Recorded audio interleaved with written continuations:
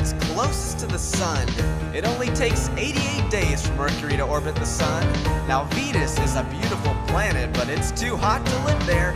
You could cook an egg right on the ground on Venus. Well, there is Mercury and Venus, Earth and Mars, Jupiter and Saturn, those are the big ones. Uranus and Neptune and Pluto, those are the planets. The Earth is a very important planet. It's where you live.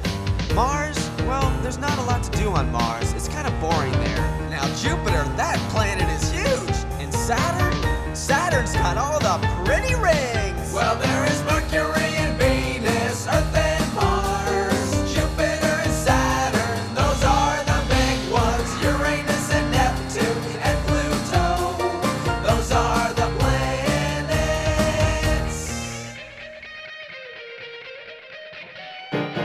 Uranus is a pretty blue planet that spins funny. Neptune is the next to last planet. Neptune is the next to last planet.